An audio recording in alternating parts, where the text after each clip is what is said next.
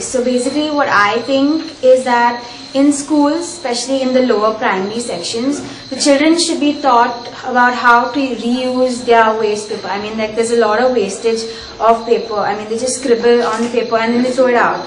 But then instead, if that paper is like, you know, if it's instilled in them that they have to reuse the paper and save more paper, then I think that's like a very good way in which you can like teach the children how to reuse their own stuff and not to waste any of their items or any of the stuff they buy. Panjim, basically what we see is our population is growing and our vehicular population as well is growing. So we have like a lot of congestion and traffic, because of which, you know, people start getting irritated and stressed, and then, you know, there's like a delay in time. And also what we're noticing is, as youth as well, is that we have a vehicle or some sort of transportation by which we find our way, and we're losing that you know, the habit to probably walk around and be active.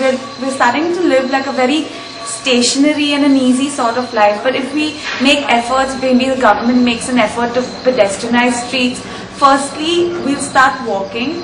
Two, it's about the sustainability. We'll start using less of the combustible fuel and stuff. And third is that when we start walking, we start interacting with people, we see more things, we live the experience, and also we stay healthy.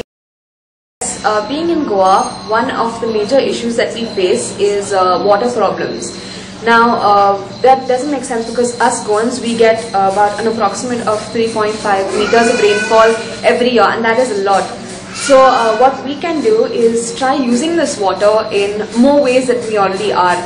For example, one really fantastic way of using rainwater, any water in fact, is aquaponics. And what aquaponics is utilizing fish and vegetables together in a system which takes the least amount of water to give you the maximum yield. So you have fish in a tank which produce nitrogenous waste and let it out into the water. This water now goes to your plants, and since it's already rich, you can use this water and grow crops absolutely without any manure. So this water is then filtered through the plants and goes back into the fish tanks. So this entire process can be repeated. So it's basically reuse of water, and it uses the minimum amount, and you also get a better yield. So aquaponics is a really fantastic way of utilizing water and cutting down water wastages that you see through seepage and through evaporation in other forms of gardening. Sustainability. As a very wide population, the one definition that comes up in our mind for sustainability is saving up, to recycle, to reuse, etc. But as an individual level, I want to talk about how we can actually practice sustainability. With the very one thing that on everyday life, on an everyday basis we do, is not carry bags with us when we go shopping. For example, when we go to buy vegetables, how many people actually take a bag from their home and think about actually saving the plastic bags which come in return? Nobody. In Panjim, if we assume that we are about a 1.5 million of population, and every day one person takes one plastic bag, the amount of plastics actually used per day is almost 1 lakh. That's a lot of plastic.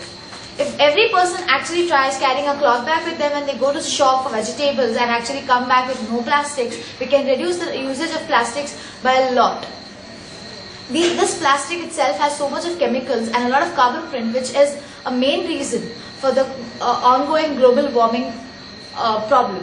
So as an individual, we should start actually believing and practicing such small little steps which will lead to a very bigger solution in the world.